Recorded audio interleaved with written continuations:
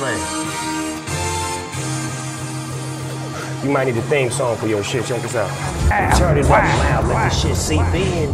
JackThriller.com, we creep in. Snoop Dogg to the left, Jack Thriller to the right. JackThriller.com, do it all night. Hit the website, hit us up real quick. If you're trying to get hooked up with a bad super bitch. Yo, and we back. Yo, DJ T-Rex, bring that on down. Hey, man, we got the world famous DJ T-Rex, man, all the way from pinups and stuff, man. Hey, welcome back to another amazing episode of New Jack Thriller City. Man, hey, man, come on now, come on. Hey, coming in live from Atlanta, baby. Coming in live from Atlanta. You know what I'm saying? Hey, every week that I'm going to be bringing you some of the best and, the most possible interviews slash appearances slash just monumental moments and whatnot, things that you grew up on, things that you didn't grow up on, things that your mama grew up on and whatnot. And we doing it all up on this show. It's a mashup, man. It's a party. Everybody's invited. Oh! Everybody's invited, man. And today we got one of the ATL legends up in this motherfucker, man. And I've been rocking to this dude, man, ever since he first came down. I got geeked up. I got tatted up, man. You know what I'm saying? And I was starting to see spaceships in Bankhead and whatnot. And we starting to see spaceships right now all over the world and everything. He called it a long time ago. You know what I'm saying? Somewhere back in 2005, 2003, man. But hey, he been here before that. But if you didn't know that, hey, you know what I'm saying? We gotta lean with it. We about to rock with it. We about to laugh it, taffy. We about to snap to it. Man, y'all give it up for my player party, my homeboy, Fabo! Oh. Barbara! Tat it up! What's up, Jack? Hey, man, what's happening, man? Hey, dog, you the gospel with that shit right there, bro. I feel like I'm on Letterman, Kimmel, something like that. I mean, instantly when I came in here, I had to get professional because you got the desk and all that, man. You really, Conan O'Brien, I just instantly got that feeling when I came in here. Hey, bro, me and you, we've been manifesting and talking about this for a long time. Yeah. You know what I'm saying? Back when I was over there, This Is 50 and everything, that's what the 50 gave me the idea a long time ago. Yeah, man. Then, I came down to visit you just for the pandemic. Yeah. And I was doing some things and shit, just networking. Man, you always been in the mix, though. I mean, man, Hey, you remember the first time we ever met? Yes. What was it, Soulja Boy? It was the Soulja Boy video. Yeah, that man had a Superman outfit on. Yes. Hey, you couldn't miss him because he ran the whole video shoot. Like, he made everything go. Even when you ain't know what you was supposed to do, he was putting you over here. Like, I'm like, they don't pay you for this. Like, he done took over. Like, come on, man. Hey, come on, man. Hey, I was just trying to be somebody when I ain't know nobody. Hey, man, that was the best move you could have made, bro, because, taking a chance, I always get you somewhere. Hey, bro, let me tell you something. The craziest part about it, and people don't even believe, because it was two major videos going on that day. Yeah. One was Duffel Bad Boys. Yeah. With goddamn 2 Chainz and Lil Wayne. And the other one was Superman. Yeah, Superman. I went to both of them, too. Boy, stop! I ain't have to tell you. I mean, you. Yeah. And if you ain't do nothing, you were gonna ball. Yeah, man. Come on, man. Hey, the craziest part about it, man, shout out to Akina the Black Mac. Yeah. Shout out to Akina, man. And shout out to my cousins, Cash Camp at the time. Yeah. They had created the Soulja Boy dance. Yeah. And they was trying to tell me about this monumental movement that was going on in the city. That boy took off, man. All the way off. That had me out there doing the dance in the parking lot. Come on, man. I was ready. Come on, man. Hey, bro, me and Duval would talk. He was telling me, hey, yo, this song gonna be big right here. Man, Duval crazy, man. He was in the Tatted Up video. He was in everything. Yeah, Duval was in you couldn't stop him. Yeah. He one of the first people that had the idea. That was y'all era too. Like, y'all done had a couple of eras though. That's crazy. Like, come on, y'all era. Black, who that smoking? Yep. Come on. Yeah. Come on. Okay. I remember all that. Yeah. I remember all that. Now, we was at every video shoot there was, man, trying to, know what I'm saying, be somebody that didn't know where it was going to land. Great era, man. Great time, man. It was good time, man. I could have sworn that, when I got to the audition for that video, that it was going to be 110,000 Supermans there. Yeah. I was the only one. I was the only nigga came with a Superman suit on. I thought the man finna say something prolific. That man said, I thought everybody gonna have a Superman outfit. I had mine on. You just couldn't see it. Hey, dog, you been Superman. You been Superman. They had no phone booth, so I couldn't change. You hear me? You hear me? Hey, when you saw me, you were like, oh, it's already another nigga here to say today. That man had muscles and everything, man. All over my shit. All over. Hey, niggas don't believe I used to be in shape, man. Niggas don't believe me. Niggas don't believe I was in shape. Man, tell these niggas, I wasn't always a fat ass nigga, man. What you talking about now, man? I don't see nothing. Hey, man, go press rewind, man. After you back it up there and stop. Hey. Come on, man. Yeah, Jack, man had muscles and everything back then. Back then, Jerry curl wig on. Yeah. I had a head full of hair. Hey. I had a head full of hair, man.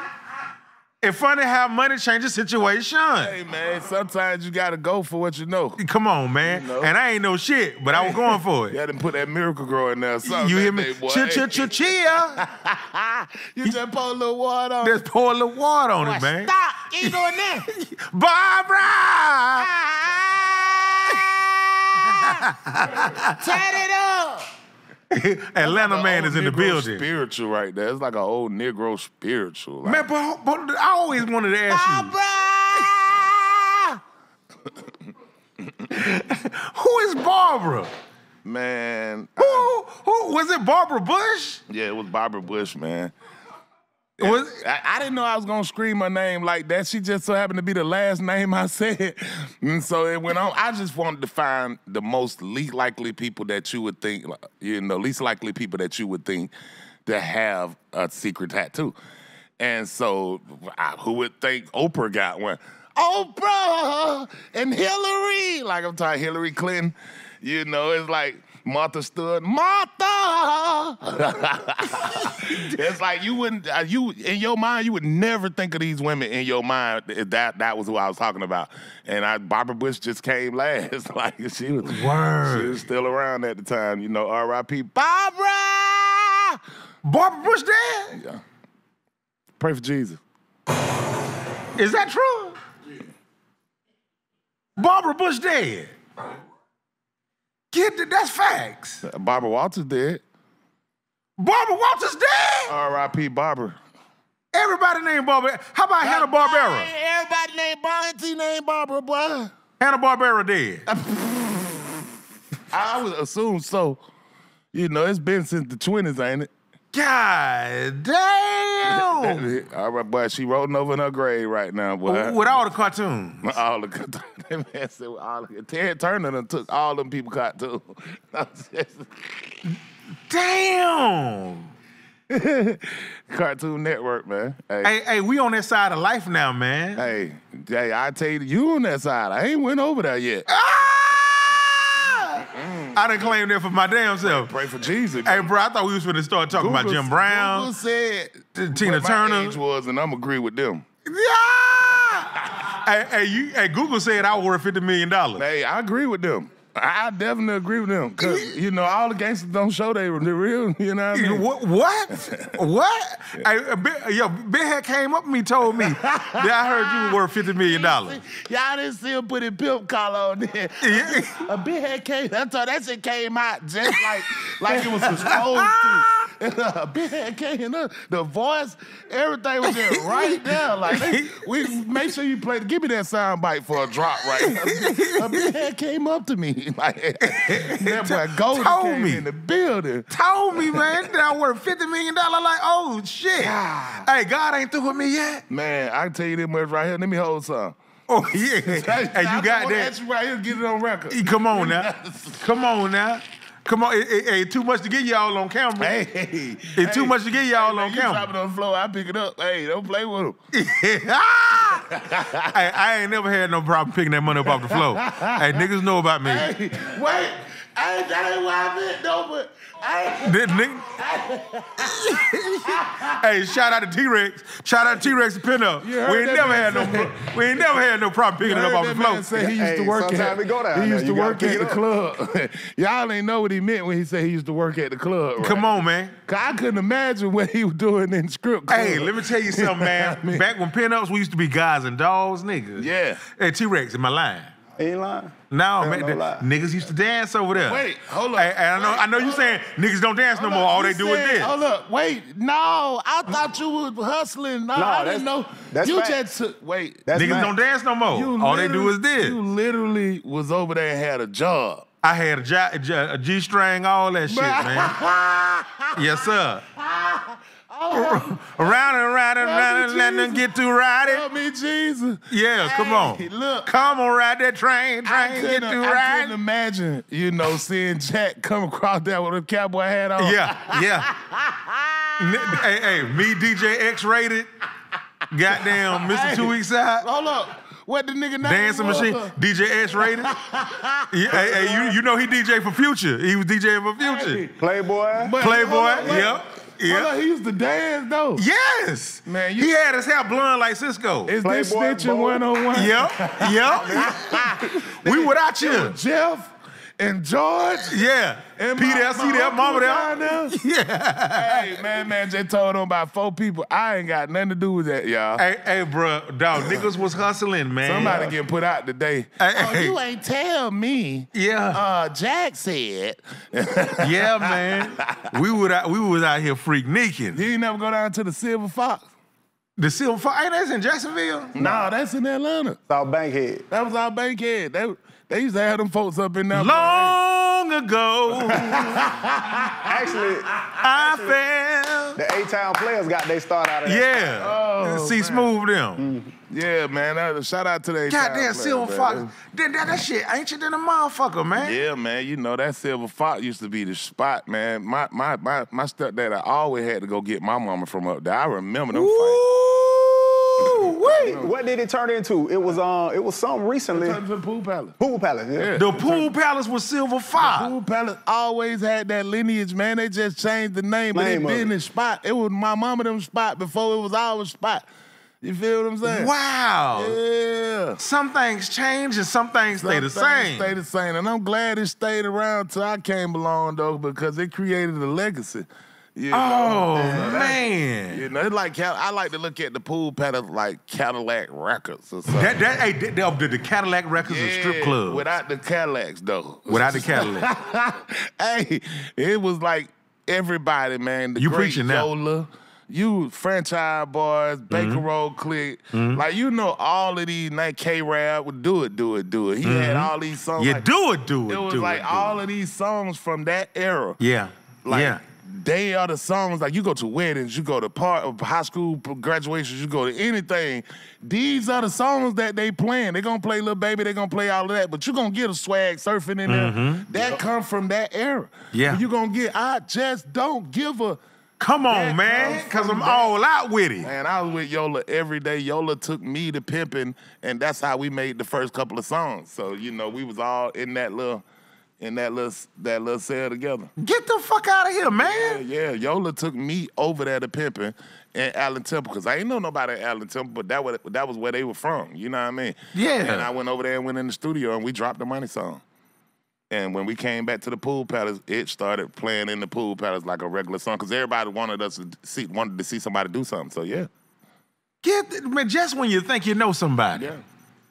God damn, bro. That was the era, bro. Believe it or this some Ripley's Believe It or Not shit right here. Ripley's also another Ripley's Believe It or Not. Now, is it true? Yeah. That you and Young Dro was roommates? Yeah. Tell me, how does that two talents, I'm talking about major caliber, we get under one roof before everything started? I think we had our best battles before we were roommates, though. Like we used to still freestyle and battle each other and stuff like that, but it was like when I used to go to Elter Ridge, and see him on the porch, I don't know what it was, but I was just, what's up, you ready today? Like, it was, God, boy, stop.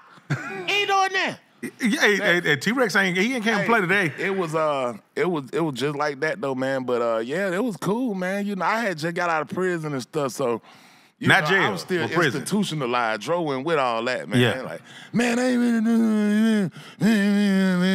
ain't never understand nothing he said. Like, you know, he got. I just started understanding the nigga today.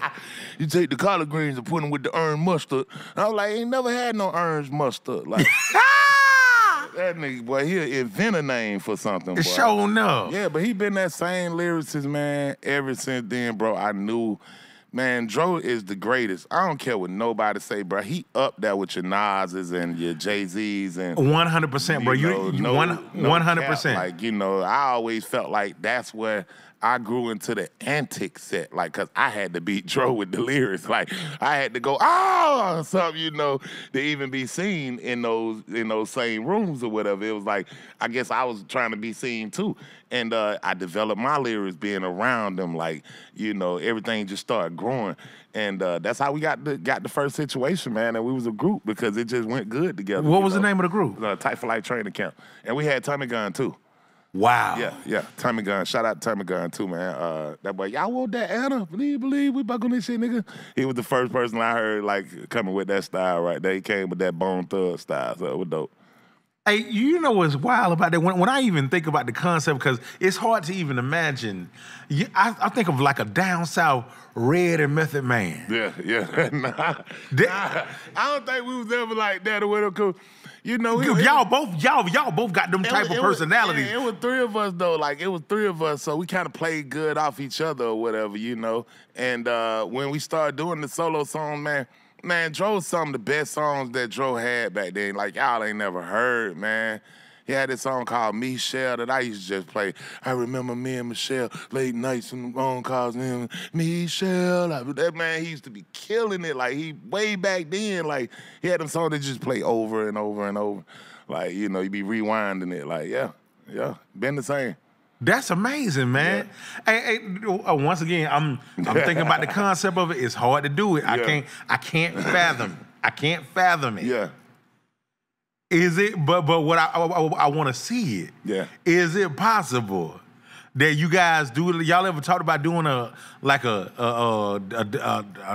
drawing? Oh, I mean, yeah, we got a lot, man. I'm talking about today. Like, yeah, we got so many songs though already though that y'all probably ain't never heard.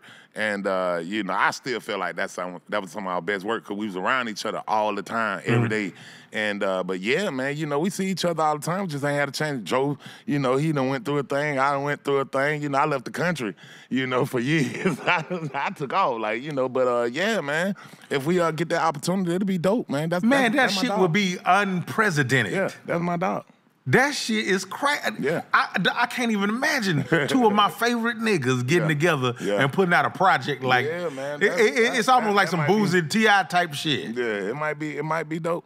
Nah, it is dope. No, that's dope. We did a song I play both of y'all every day in the gym. Yeah, we did. I know it don't look like it. We did hook back up and Barbara! Hey, but we did hook back up and you know, a few years back and did the song called How You Do That. It's online. Okay. It hard. No, I gotta add it as song called Blame It on the Dro. You should check out. Blame It on the Dro. Like that song hard. That shit hard. Okay. Yeah. Okay. I'm in. Yeah, go now, check them out. Now you got a chance to go live in one of the places I wanted to end up at. Yeah. That's Japan, bro. Yeah. And then, you know, what's crazy about that too, even the concept of when you even told me about it earlier, is that a Fabo belong in Japan. That shit ain't far-fetched at all. Hey. Konnichiwa, motherfucker. Yeah, I mean, I definitely fit in with the culture because of the comedy and the animation that I bring to the table. You know, I think you know that's why they gravitated towards me. But yeah, it's a dope place. It's a dope experience. But can I tell you something? If you don't mind. The whole time I was over there, boy, I was hungry as hell. Boy.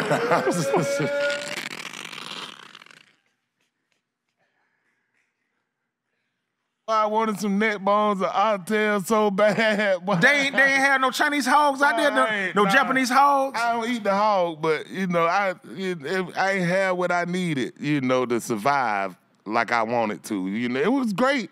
And they had all your delicacy. You know, you had your steak and all of this stuff there. But just being able to go to the store and get the pack of chicken and just cook your own, bake them in the oven, it wasn't that. I had to go get these. But one thing about it, they got so much, though, if you into that. Like, they had the Salisbury steaks and these different packaged up foods already.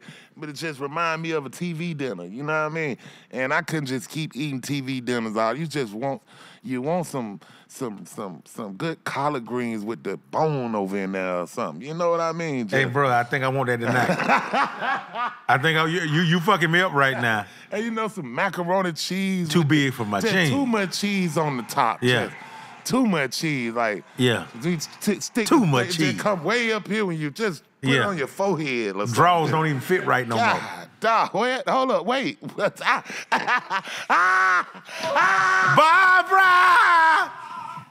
I can't breathe. Yeah. I can't breathe.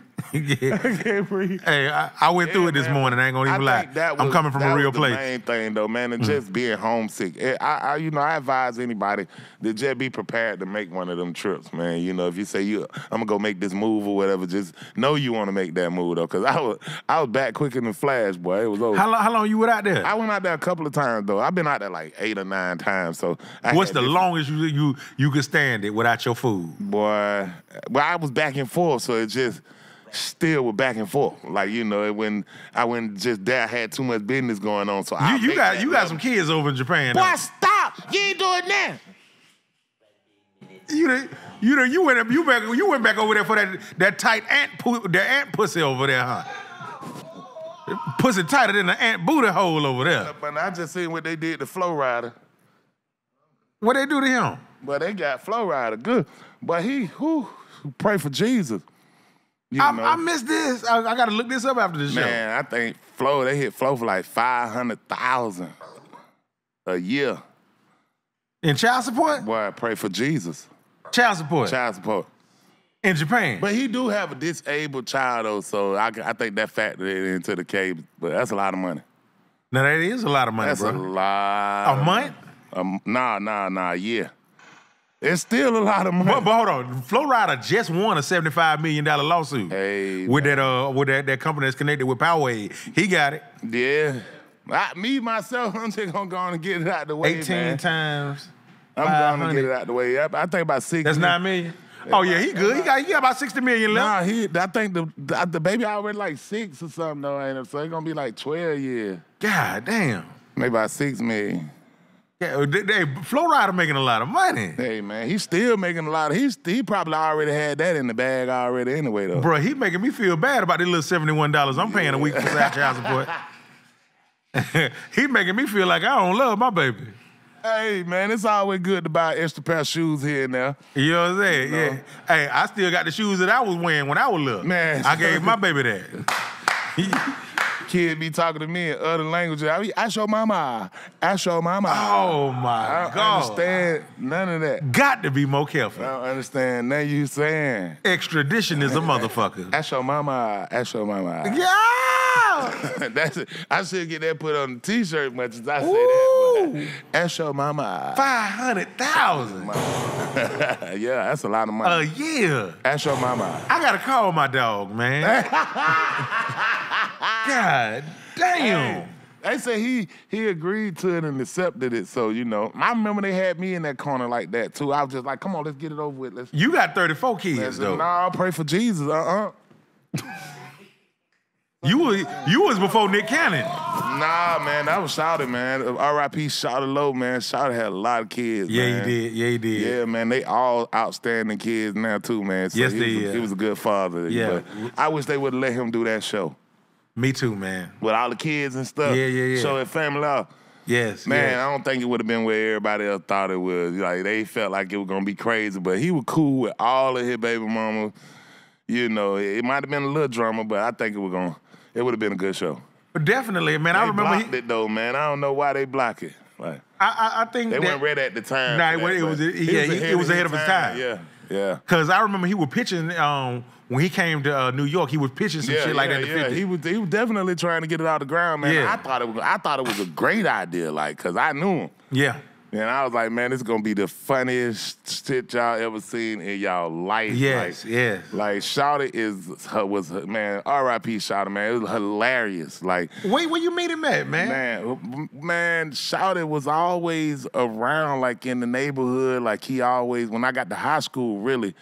And you know, I was in the band. I used to see him a lot because I guess he had a spot across the street from where the band was practicing at. But then I hooked up with him again or whatever. I went to ASAP with his sister.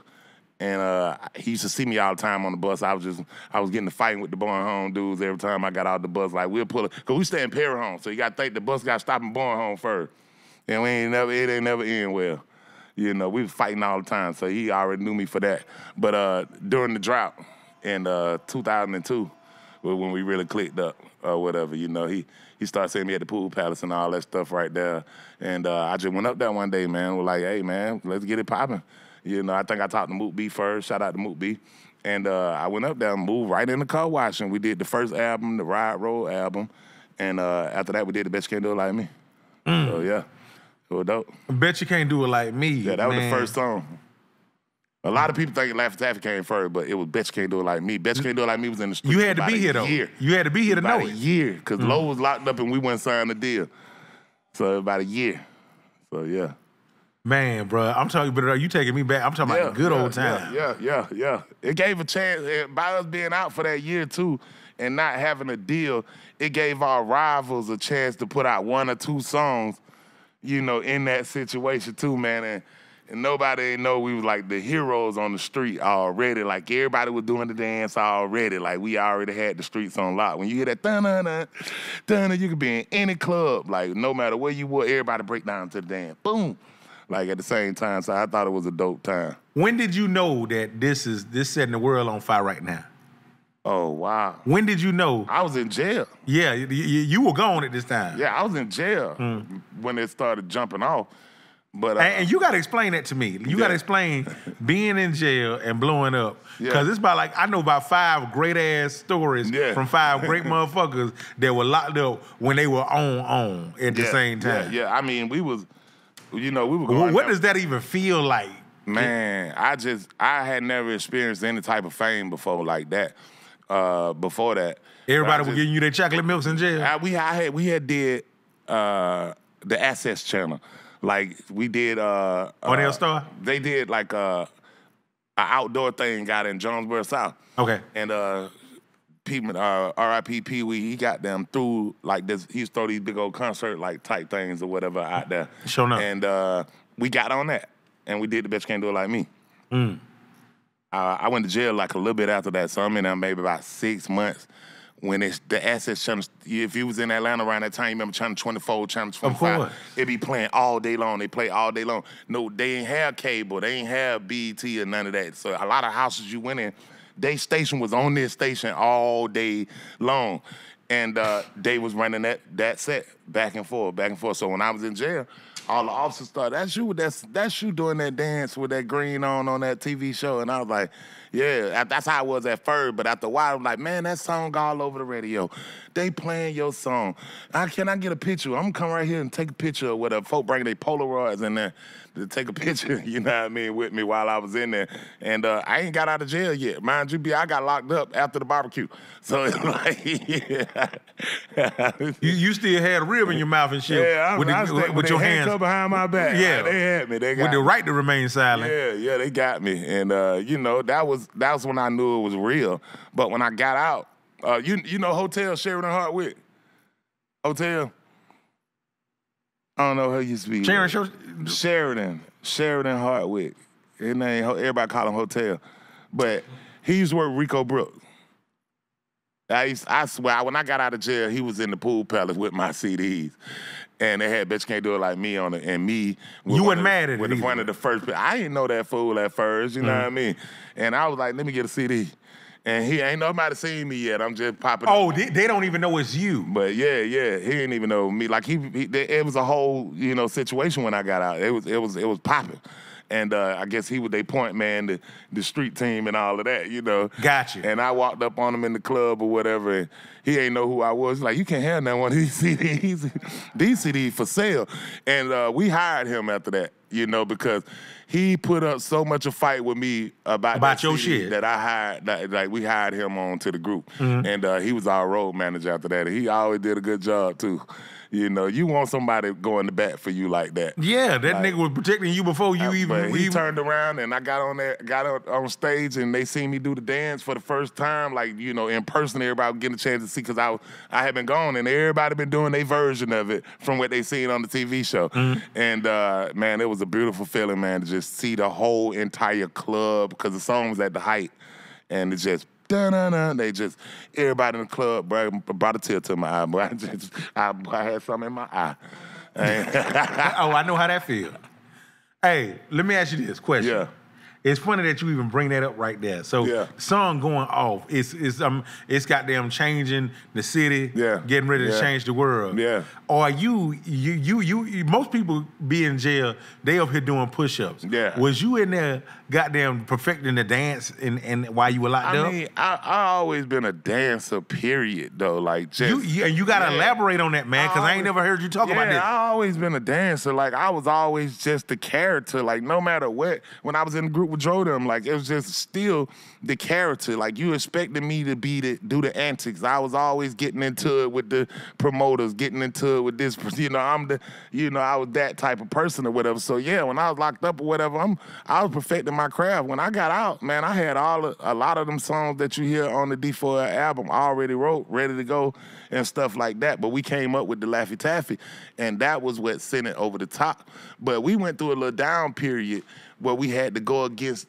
the counterpart because a couple of groups had them popped up and started doing the dance in their videos and saying they made it up because they thought we was gonna be local. Nobody thought we was gonna jump off. You thought that was it. We had them fizzled out. And so everybody trying to run with it. I remember looking up at the video and I seen the Yin Yang Twins video. Hey, look, my munch was spinning. They was doing it in their video and I was like, damn, that's dope. I thought it was the dopest thing in the world, but when I got up on them, they didn't even know who I was or none of that or whatever, and I started talking. We all still friends right to this day, but, you know, I wanted to know, you know, why y'all, you know, do it, and I ain't understand the business just then. When you taking off everybody that want to see you make it, everybody that, you know, want to copy you, is regardless of what, you going to start seeing yourself in the industry, you know, immediately. Like, you going to start saying stuff that you got or that you do or that you say immediately. Like, because people, they jocking you.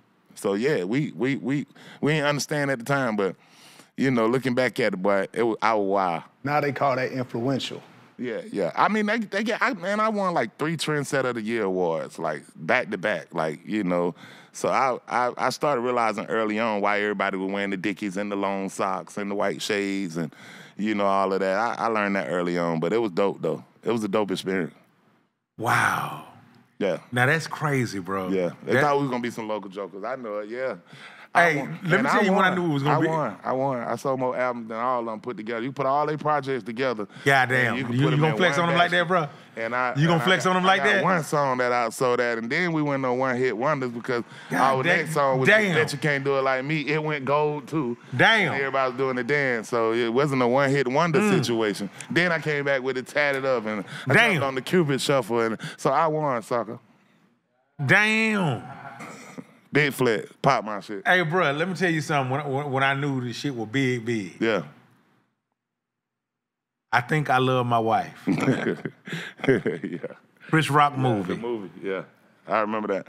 When Chris Rock then was doing it in that movie, and it was just a passive little thing. Yeah. He talked about being the old nigga in the club doing the young nigga shit. I'm telling you where I ain't like to see it at, though.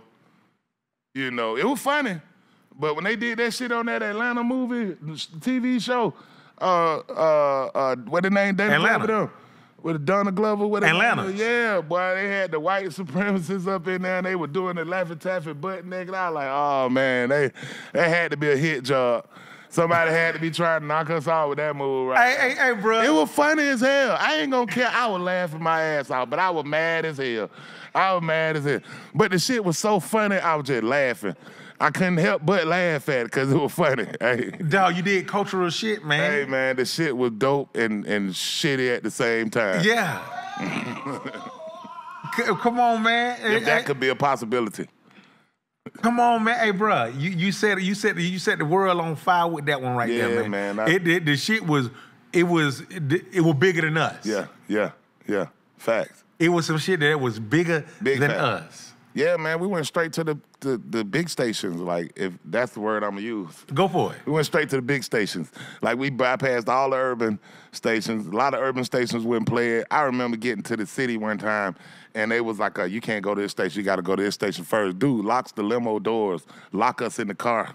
Like, y'all can't go to the station, bro. We was finna kick the windows out. We back there like, what the hell? I'm talking about it was a move. Like, dude, like, y'all, and that's when I knew it was big. Like, these people play for real. Like, they had them brought us out to this great big old club. They got the big radio station promoting it. And we was like, well, we got to go over here to this little 94.5 station that's over here. You know, they paid us to come to this after party. He was like, I don't give a you know, you got this white dude with the slick back hair. I don't care who paid you. You going to this club and this club only. And you doing that. Only. Like, man, and we was like, nigga, who you think you talking to? Like, blah, blah, blah, blah. The homie locked the door on us. Like what? They locked the door, boy. I ain't give a fuck about none of that bankhead shit. Imagine being somewhere in the desert, yeah, talking shit to somebody, and they lock the door. Talking that bankhead shit, too. You thinking, man, these folk, we super. They don't know you hard, too, at the same time. Man, it's hard. They had nothing to do with it. It was no way out the car but kicking the windows out. Yeah. And, boy, he opened the door right while we were kicking on them. Like, they were finna go. Like, it was over with. Like, hey, but they were dead serious. But that's when I knew that it was serious, like being number one. Like, people like to show that off. Like, they want to make sure you honor your obligation if they spend the big money when you turn number one. And we ain't understand that, though. Like, we was still on that, the club owner better be on point, you know, because we on point type of mentality. But they played a smarter game, but the limo driver was in on it. Like I said, he got everybody in on it. You thinking you by yourself, he by himself, but he got the limo driver, 2 security guards, this person, that person. And when we got to the club that night, we was still kind of hot. I remember. We was still kind of hot. When we get to the club, they got the different security guard. They got suits on with it, wires coming out their ear and stuff. We just didn't say nothing for the rest. You know, we ain't say nothing to them. We knew it was a different level. Yeah, you ate that and adjusted. You see somebody with a cord coming from their ear. It's presidential. See their back and all this stuff right here. Yeah. This is a different type of club that you in. So you don't go to talking about somebody lock you in the limo. Because you might be locked somewhere else. You know what I mean? Sure enough. That's the way it look. You feel me? Toto, we're not in Kansas anymore. Hey, for real. But, you know, I slapped somebody on the back of the head that night. I don't know if he knew what it was for.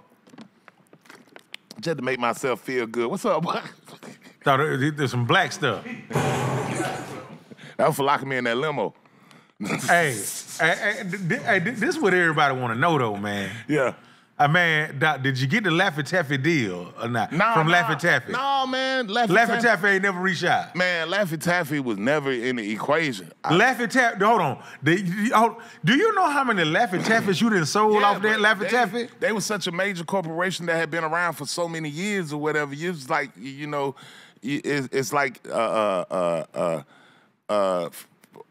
what you call the people that's in the towers doing the aircraft shit, screaming up at a UFO. It's just, you ain't gonna, you know, they act like they didn't give a fuck. They was already there, like they. Yeah. And I tell you who did come though, New Edition people, you know, for the Candy Girl sample, they came. They came. Laffy Taffy never came, but they came for that Candy Girl. Candy Girl! I'm like, man, I don't know. I literally said it exactly like the dude. I was like, dude, that was like when I was 2 years old. Like, I ain't know nothing about it. Like, he was like, nah. But I ain't know I said it exactly like him. Like, exactly like him. Like Ralph. Like, in the song. Like, I ain't... You did it just like Mr. Trust, man. When they let me hear it, I was shocked myself. Ralph drunk. came for you. Not him. They ain't own the song. Maurice Starr came for you. Pray for Jesus. God damn. Big old dude, too. I remember when we stood up to get the ASCAP Writer of the Year award. This big old dude stood up. I was like, where you going? Maurice Starr. They just called me. I know I'm the only person in the studio when this song wrote. Holy shit. He stood up beside me going to get the award. I'm looking at him like, where you going? I said, they just called me. For some reason, he was on the same row. I guess they put us on the same row. He told me, yeah, sorry, Mr. Star, I'm going up right now. I was like, you the one that said I stole. I ain't steal your. Candy from Escape was sitting right here right to the day. I just remember Candy saying, baby, just chill out, baby. Not right here. We out in California at the Kodak Theater. Everybody got on suits. I'm like, I ain't stole nothing for you. I knew I was in the studio by myself. Like, dude, ain't looked with no internet, no nothing involved, bro. I just did this song. He's like, yes. Well, I was like, you lying. You lying. And I'm telling all these people tonight, you lying. You got your little Richard on that night. No, but I mean, as I grew, I learned. But you got to think, this stuff happening so fast. Like, boom, I'm just getting out of jail, and I see all these people taking credit for something I know you went in the studio. Like, but I ain't know what the business was. Like, I ain't know how, when they hit me for the sample money or whatever, it entitled him to the rights on the album, too, which gave him credit, writer credit. Bro, so when I won, you put me on right now. Yeah, when I won writer of the year, songwriter of the year, he won songwriter of the year. But I was in the studio by myself. So that's why I jumped up. But he was big. I know we were gonna go rumble right there, but you know, I probably like 220 back then though. I'm probably like 206 now, but I about 220. I would have gave him a run, but he probably would knock me out. Bruh, you putting me on right now. Yeah. I had no idea. Yeah. They come. The business is the business. Man, I was expecting Bobby Brown to come up in there like, wait, I got to get something off of that. Damn. I thought we were gonna be able to work something out. You know? I was gonna go in my pocket like, boy, I got something for you right here, boy. Hey, can I ask you something personal, like about this song? Yeah. All right. At the height of when y'all doing this, you know, like, I done booked for niggas before and whatnot. Like, at the height of when y'all doing it, and they just for that one song. Yeah. How much was y'all booking for back in? It wasn't what it is now. I mean, I think the highest bookings we was getting back then, 25,000, somewhere in that 30,000. That's like the most we was getting back then, you know. But that how was many huge. times a month you doing that? Like 4 or 5, something like that. 4 or 5. Really? Yeah. So, but we doing like 60 shows, so. Damn. You know. Dang. I remember getting the thing one day, it had 60 shows on. I'm like, I ain't gonna never go back home. I don't never wanna rap no more. I don't wanna go, I got enough money. They just gave me 150,000. They just gave me 150,000. I called my mom on the phone and I was crying. She told my baby, I ain't gonna never see you no more. We crying together. No, I'm just playing, but yeah, man. I mean, it was like that. Wow. Do you remember the first wireless thing you bought? Oh, I've never been an extravagant guy. Like no kind of way. I messed up all that money in the beginning and paid all the IRS and everybody, and then I ain't never made no more. Hold on. I've been working at Uber. Like I do Uber Eats, DoorDash. I don't got no money. Then boy, you a fool. I ain't got no money. Boy, you a fool. You need help with your grocery mail. I'm getting $6 here, $5 there. Yeah, I ain't did a show in been so long. Oh I man. don't know if I can still rap. Oh man. So with that being said, what will you tell rappers that got that hot white light song out right now? What's the advice that you give them? Man, that's got a hot song out right now. There's a hot song. But what type of advice? Is it financial advice? Is it life advice? Is it girl advice? All of the above. All of the above. Let's go financial advice first. Do that shit, man. Do that shit. Live it to the motherfucking fullest. I ain't gonna tell you, because I did it. He did it. We all did it. You know, just be conservative to a certain extent, but do that shit. What does that mean, conservative? I'll do that. Just do it. I don't give a, you want it, buy it. You live it. Don't let nobody tell you shit. That's your money. Because I did it. That's right. He did it. Yeah. He did it. It's my Everybody always prerogative. try to tell you once they fuck up all their money. Go fuck up yours too for a while, you know. Shaq went and fucked it all up and look what he own now. So, you know, do it. Have fun. Like they just gave you $1 million, go spend that shit, nigga. Just work just as hard for the next million as you did for that one, cause your ass gonna be broke. All right. Let's go. Female advice. Female? Yes. Man, these hoes for the streets. Don't let her eat in your ass. That's what I like, though. Pray for Jesus. That's what I Don't like. strike me down, God. Don't strike me down. Oh, man. All right, let's talk about friends. How many of us have them? Yeah, man. The same dude that you rock with from the beginning, them gonna be the same dude rocking with you in the end. But just remember, everybody can't go. So you get to pick, you know what I mean? But choose wisely. Because some of the niggas that you leave behind could have been the niggas that could have put you where you supposed to be, you know what I mean? So sometimes it's just about guiding your friends. If this nigga don't got nothing to do, he the cameraman.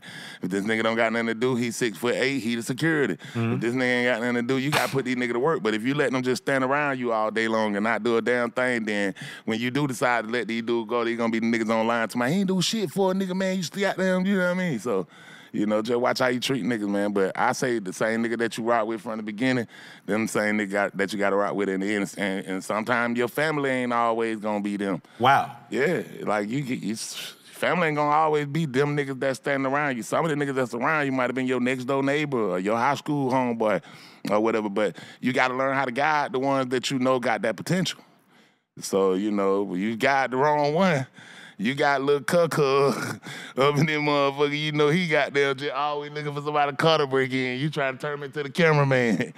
Cuckoo, when you taking the picture? All right, I got you. When y'all need to picture now. Y'all need a picture. Picture now. Hey, hold it right here, man. Boom, you get in your car, you sitting on other people's shit. Where the hell all this shit come from? Cuckoo around with you. So, you know, you got to make sure. You feel what I'm saying? Them real life situations too, cause we all in that. I'm from the spot. So all your homeboys, I'm like 60% of my homeboys had to get the pep talk. You know. What's the talk? Boy, I ain't seen you in a while. Boy, what you doing? How your mama doing? Boy, you stay in the car when we get over here. I know you.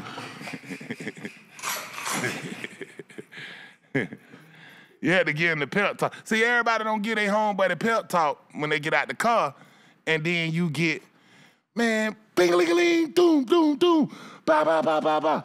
And don't nobody know what the fuck going on, but you know that he was gonna do that.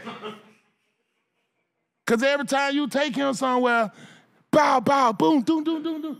So why you bring him over here with these nice people having fun and not get him the pep talk? This nigga at a dog show barbecue. And he done started a fight. Like, it's like the most gentlest place. And the most you see an owner do is yanking the dog with the chain. That's the most violence you're going to see at this place. And this dude done shot it up, you know. Holy shit. I don't even know what tartars are. Oh, my God. I see. Now you bring me to another good point.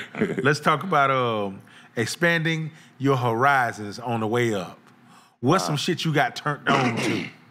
And whatnot that you ain't even never thought about before you blew up.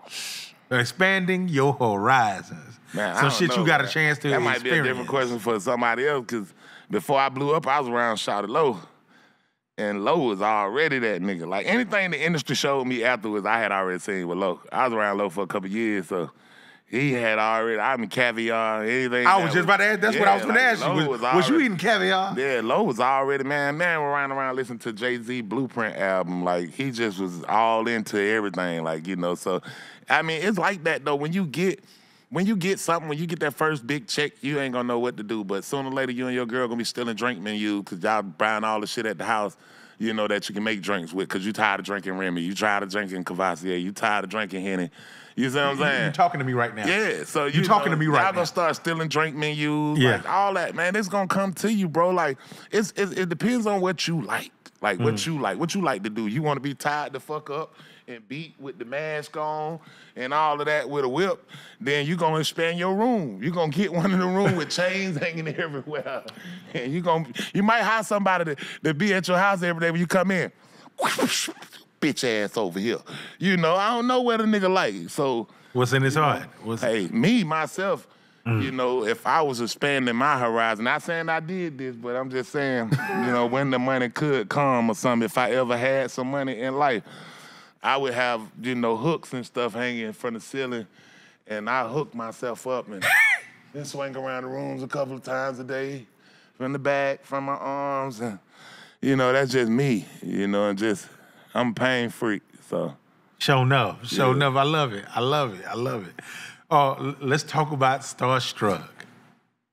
When you first got in the game, who you was starstruck to know that knew you? Like, man, get the fuck out. You talking to me? Or you talking to me? Yeah. You know who I am? Yeah. No, I think it was Chris Brown. No, for real though. Yeah, my little sister wanted to meet Chris Brown, and we was in the back of a concert, and I already knew him from coming up on the circuit. You know, we had been in the Bahamas together, a couple more places together, doing these, you know, when they showed the label show off, they new artists and stuff like that. They do these big old conventions. You got all these artists out there, and I met him at a couple of these things. But we was in the back of the show. He had them blew all the way up by this time. He was like, you know, he was who he was, messing with Rihanna and all of these things right here, and. We was backstage at one of these shows, and I kind of got the nerve to build up to go over there. Like, man, my little sister want to take a picture with you, you know. And he was like, Fabo, boy, what's up, boy? I ain't see you in a while, boy. And came across a parking lot and with a lot of energy and shit. And I was like, hey, Jesus, you know who I am? Like, you know, you remember me? And yeah, I think that was a wild moment, you know, because I had already met her. I'm from Atlanta. Like, you see stars every day. Like, I used to be hanging out with Andre Rising and them. Bruh, this the second time. This the second time. First episode, we talked about it. We talked about it. We talked about Andre Rising, first episode. Hanging out with Andre Rising like that, though. But, you know, this is big for this show right now. I had been in the circles and been around just that glamorous lifestyle to where, you know, you've been in the office buildings and all of this stuff, and you've been around people that's already had it. Like, I remember going over to Run from 112 House. That's my nigga. And, you know, I'm just trying to make some music. Wow. I'm thinking I'm going to a regular studio. I get up there, man, this nigga stay in the big neighborhood. He got this great big old house and all of that or whatever. And dude really talented. He just sat down at the piano and started playing. And I might have just wrote like 30 songs right there just because you with somebody who you in tune with. Like, and he already got it. Like, he's still passionate about it. Like, yes, he is. You know, you have to run into these type of people to guide you, you know, in your career. Like, so when I seen a lot of stuff, it didn't impress me, you know, because I had already been around it. Like, you know, definitely been around it. I was going over Cool to See House, seeing the Yin Yang Twins for the first time. We all sitting in there nappy head as hell, and Cool to See in there doing the beats. And they in there doing Twilly, like they playing around with it. Like, you feel what I'm saying? So that being in a lot of different rooms at a lot of different times, man, was dope. And it's funny that that was the intro to this question right here. Yeah. You're a cultural icon. I got a lot of work to do. No, my man, the biggest rapper in the world right now. Snapping like you, Fabo. Oh, yeah. That was Bruh. Yeah. But this is what I want you to know. Yeah. Is you were doing it like that before that and whatnot. People saw you in that light before that. Yeah. You that guy. Like, even when you were locked up. Yeah, when I came home, my name was in a song on the radio. What's happening? What's happening? Fabo showed me the Central Movies. I was like, I don't even know this nigga. And then I met him. I was like, oh, that Lamar from Bankhead. I did show it to him. Like, Lamar, not from D4L, but from Bankhead. I hadn't heard the song. I ain't know who he was. And then it didn't take you long to be legendary, bro. Man, it's fun, bro, just knowing that, you know, there's a lot of people going through the same thing I'm going through. And I could just tap into that mindset, you know, with these songs. Like, I feel like I'm doing the same shit that he doing every day, you know, and that's dope. When you first heard Drake do that, yeah, like I remember I'm in New York, yeah, and mind you, I'm over here putting on for Atlanta, yeah, like niggas done already did it before, but that was my thing up there, just letting niggas know that I'm from the A, and I'm up here working with one of the kings of New York, and whatnot, but I'm representing the A. Good job, boy. You had a good job for a long time. Yes. The only one in that spotlight. Nobody else wasn't doing that, what you was doing at the time either. Just Not scared to tell the news. Say that. Yeah. Say that. Yeah, people adamant about it. Like but if you say groundbreaking, you is one of the dudes that started this podcast. I don't get no. I deserve a Golden Globe. Cause y'all was basically doing what everybody do in the podcast right now. You sitting here. I started that shit. Boy sitting there. I'm they daddy. Talking about all the news of the I'm day. they daddy. You talking cash shit about everybody and niggas online. Getting in rap beefs and all that shit. Yeah, like you was already about to get beat up by 5 different people. Like I remember, like I was like, man, Jack, I know you ain't about all that. He on TV talking about. When I see him, he know what it is.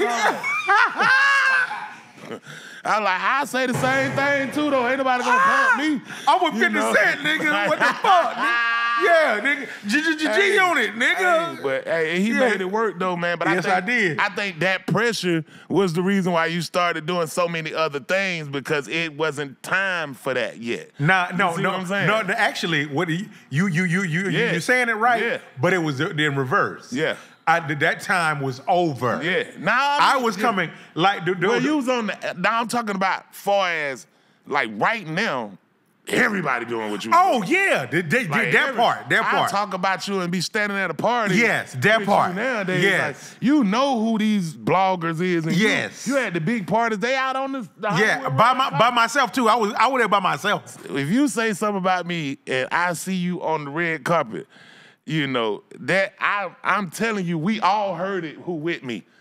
You feel what I'm saying? So just know that I can be the coolest person in the world, but I can't stop that person right there. So nowadays, they right here. Like, you know he you can get killed now. Talked about your babies, your kids. It won't fly now. Yeah, it's a crazy place. Yeah. Yeah. I had came behind, like I said, 50 Cent, and when you do the street law was like unprecedented. So I had a license to do it. I had a license. I had a license. I'm talking about some of the hardest niggas wanted to bust my ass. He didn't wait. Whatever they said you did, but Jack I did it. I did that shit. And I wasn't scared at the time. Man, I'm looking at the TV Jack going, man, whatever they want to do, we can do it. We can do it. I'm ready to die for this shit tonight. I can see him soon as the thing go, hey, can you call him on the phone and tell him if you don't mind. To drink. If you don't mind. Yeah. Do you have any more Grey Poupon? But, hey, man, I feel like, you know, when you got the industry in that corner like that, you got to keep putting them hands on them. Like, when you get them up against the ring road. Hey, listen, let me say this. Yeah. I had no problem with fighting you. Yeah. But I didn't want to. Yeah. I believe I can die. You ain't doing that. I believe I can die. I believe I can die. Some of them boy hot though, boy. It was hot. Bruh, I know I could have died. It was hot, boy. But I was like, hey, man, I got to roll the dice. But this Joe Budden, who else? Academics, Say Cheese. All of them, There's a lot of them out there, you know, that now they making millions. Yeah, millions. They putting it down like. I didn't understand the business back then. Me and Adam 22 was talking about it. It was like, man, bro, you was just before your time. Yeah. You were way. I didn't get it. Because Adam is basically doing the same thing you were doing. He was doing the exact same thing. Same layout. That's what I'm saying. You was on all of them are. You got your co-host. I'm playing catch up now. Yeah. I'm playing catch up now.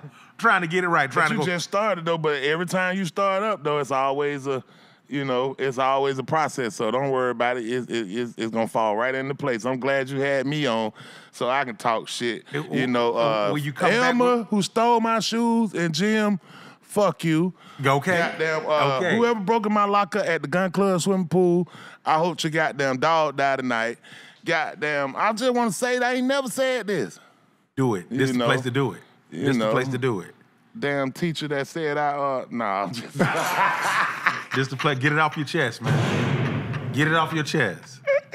And I'm for real about you, Elmer. Elmer. When the last time you met a motherfucker that nigga named grandmama Elmer? named him. Come on, man. Nigga sound like some glue. Come on, man. Come on, man. Yo, not to get away, because like I said, did you ever get a chance to meet Drake? Man, I haven't met Drake in person, but I had a chance to meet Chubbs and, you know, a lot of the other, you know, some members of the crew, and we hung out, CIA Wireless, or right before I did the Tootsie Slide record. Oh, wow. You know, and I hooked up with Vintage Tunes, and we put together the Tootsie Slide record, and it got added to iHeartRadio, so they never stopped it. They never, you know, cut it off. It ended up on the radio and in all of these places. So, you know, somebody had to push it. So I would like to think that, you know, the interactions I did have with some, you know, they thought I was good people. 100%. You know? And you got way more. I'm to gonna run do. into him one day, man. You know, I definitely appreciate the shout outs and everything. I seen him with the Spaceships on Bankhead shirt on his page and all of that, you know. Amazing And, story. Yeah, we done had some back and forth, but, you know, I ain't met him personally. Yeah. Amazing story. Yeah. Can you tell us about that record? Yeah. Spaceships on Bankhead. Oh, Spaceships on Bankhead. Tell them how that shit came about. When I heard the story one time, Yeah. and I was blown away. I didn't know it was that complex. Nah, man, the Spaceships on Bankhead were actually... I didn't know it wasn't supposed to happen. Actually, you know, it was a slower version first, and everybody be geeked up, and they be sitting around, and I just had said it on the song, and you had all these people. They was playing Gucci, they was playing Jeezy. It was that time right there. You know, T.I. was killing them around in that time. Bone Crusher, all of that stuff was out. Lil Jon, you know, everybody was out, and I had made this slow version of that song called "I'm Geeked Up.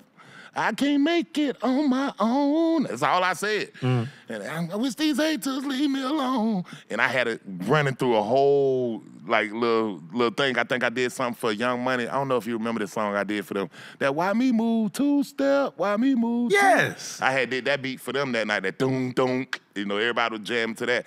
That song was on that CD. So every time they gave away one of them CDs with the two-step on it, it had to Geeked Up on there or whatever. So everybody walking up to me to my, man, that Geeked Up song hard. But it wasn't a song, it's just me sitting there singing that little end part that you hear.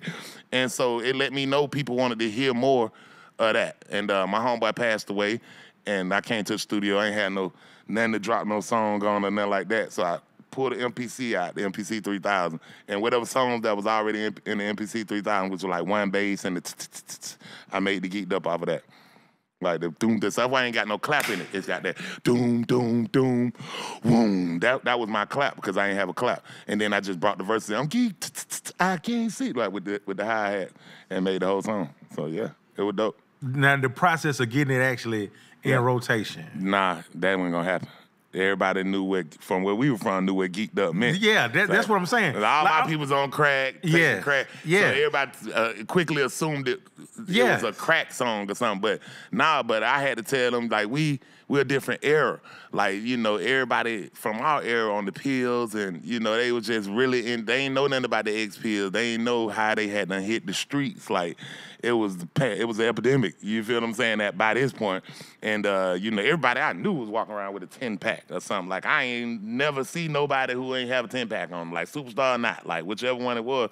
And they didn't know anything about the new craze. They was like, nah, this Pookie song. I'm like, nigga, I'm not Pookie. I'm sitting here with bricks and this, that. Like, we look at these cars and this jewelry. Like, do we look like Pookie? Like, and people was like, nah, that's crack song. So they kept turning it off. I did the big shows, the jingle jams and stuff like that. They turned the song off while I'm in the middle of performing. But I think that just blew it up more though in Atlanta. And I ain't never do a video to the song or nothing. Really? Hold on, wait. Yeah, they used to turn the song off. They used to turn the song off. The label would not do a video. Like, they wouldn't, because it was just like, they didn't know like it was too divisive. I knew what was coming. Okay. All my friends was taking pills and you knew that was on the rise. I knew the music was about to change. And I was like, that's why I ain't never do another Laffy Taffy type song. Like, because I knew that it was finna go to something totally different. Like, in a year's time, the music totally changed. Like, it just flipped over. You ain't hear no more of those songs. You know, and that's how you got your Soulja Boys and the other stuff. It had to be a little bit more, like, it was going to somewhere totally different over there. But over here, you had your Young Thugs and these guys coming. Like, they was coming. You know, that music was just catching up. Like, boom. And then you got, you know, Young Thug and then everybody behind him. So I knew it was about to change. And I think with that, Rich Homie Quan, I think the Yolas, the K-Raps with the she fine, she sick, she cool, she's a Georgia peach, and she like to get. The music was changing. Like, it was about to go somewhere totally different because of these pills. Like, I knew it. Hey, bro, it's funny that you say that. Because I remember at the time when I heard Geeked Up, I thought it was the new way to say crunk. Like, nigga, I used to be inside my turquoise Chrysler LeBaron with the top down on that motherfucker. You the light. You way off. You was way off. I was, Boy, stop! I was out of line. What you doing there? I was out of line. Way off. Yeah, it was wrong car. Man, I mean, but even for the fool that, the first fool, and I will say fool, that sat down at his desk and decided to write an article and said, this is called Snap. I'm like, what the fuck did you think of? Like, what was you thinking? Like you named the whole era just, I don't know whether you were just being funny or what, but you could have asked somebody and they all would have said it's geek music. Like, you hear Pee Wee Longway, you're sneaking and geeking and sneaking, you hear Future, and geeking on every song. And now the word is in literally every song made the way that, you know, it was intended to be interpreted.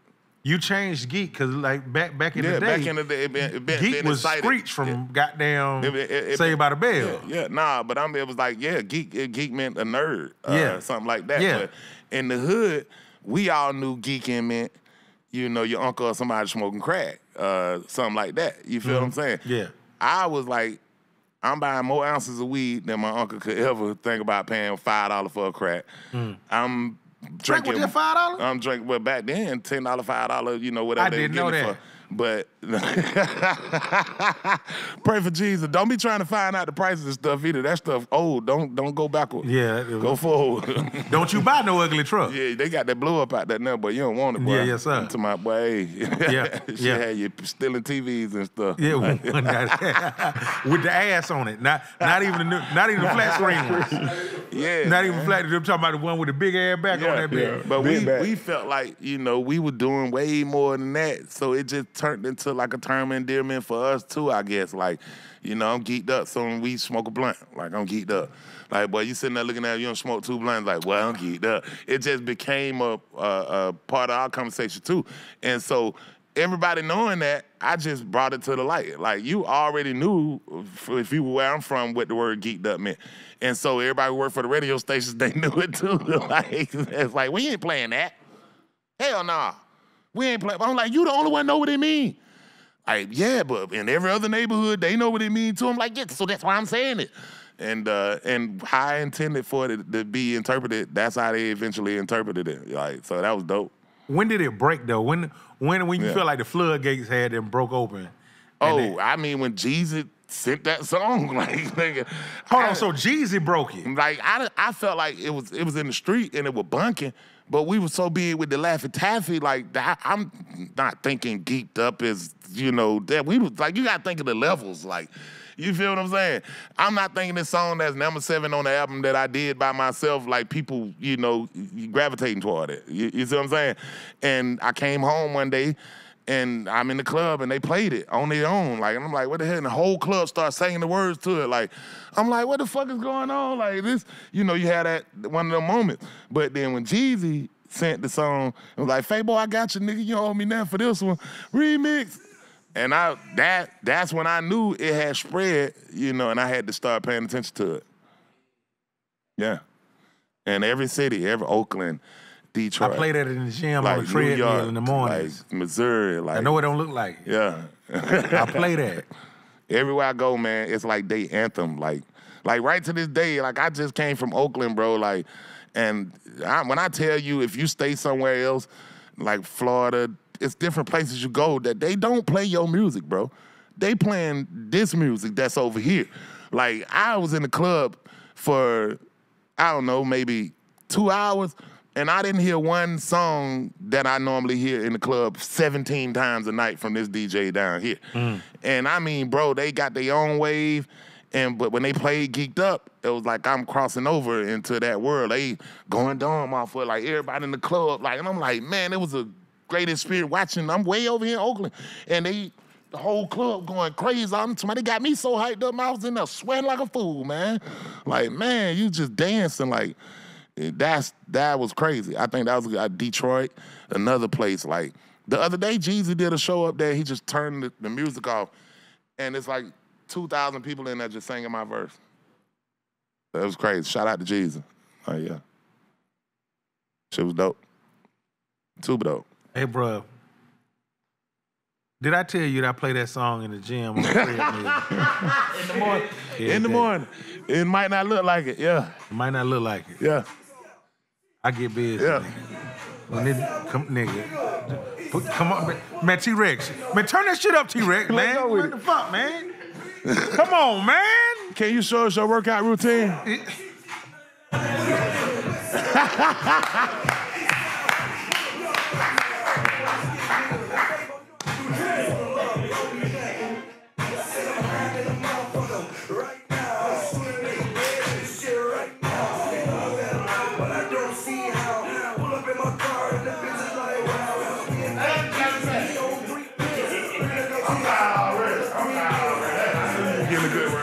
Tired already. You know, they really believe you now. Because there was some people that had some doubt. But I think you just changed all of their mind. Bruh. I think you just changed all their mind. I fuck with that shit, dog. It do that to you. Why stop? It's infectious. It's infectious, man. Yeah. Hey, you what the young people call a vibe. I'm starting to see spaceships on banks. I'm talking about the shaking and the gyrating. You have your own. It's only one Fabo, bro. Yeah. Hey, listen. I'm gonna tell you something. I know you didn't seen it, but I ain't never seen it, and it's not just because I can't see that good. Yeah. I've never seen nobody do the new version of Fabo. Okay. I've never seen. You know how people keep on. You know, what they say is imitation is the greatest form of flattery. I've never seen nobody take on the shit that you do. Yeah.